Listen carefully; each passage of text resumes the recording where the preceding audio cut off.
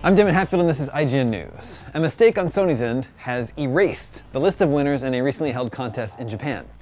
Japanese customers who purchased a PlayStation 4, PlayStation 3, Vita, or Vita TV between December 4th and January 15th received a unique code that would enter them to win a 20th Anniversary Edition PlayStation 4. Sony has issued an apology and confirmed that all the information has been lost without any chance for recovery. No explanation as to how the information was lost was given, but Sony reassures that customer information has not been compromised as a result. In order to reconcile the situation, Sony is allowing people to re-enter the contest by either entering in the unique code received earlier this year or via a slightly longer approach involving the hardware serial number and additional information.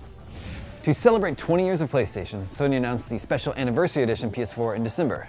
The stock was limited to 12,300 units, and demand for the limited edition console became so great that one buyer even paid $20,000 for one online. For more on all things Sony, stay tuned to IGN.